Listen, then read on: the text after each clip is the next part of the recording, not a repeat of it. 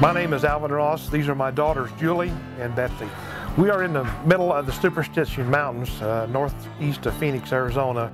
Legends have it that Tortilla Flat got its name through cattle ranchers that drove their herds of cattle. They had such a big time in town, they had forgot to get provisions, and the creek was flooded, and they had to stay here without anything to eat.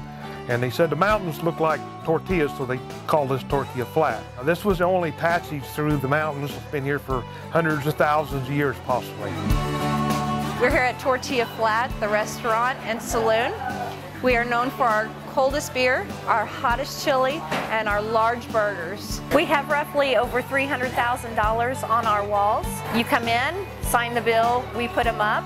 They're from every country, all over the world. You can try to come back and find yours, but you won't.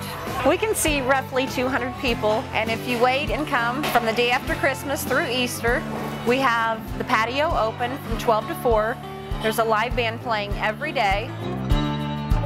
Now let's go to Julie with more at the gift shop.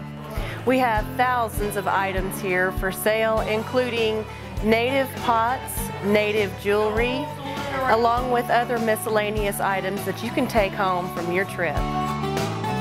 Be sure to stop into the country store and try some of our delicious prickly pear gelato. While you're here, visit our museum. It's over a collection of several years of artifacts and paintings and pictures. You'll really enjoy it. Visit our website at tortillaflataz.com. We look forward to seeing you real soon.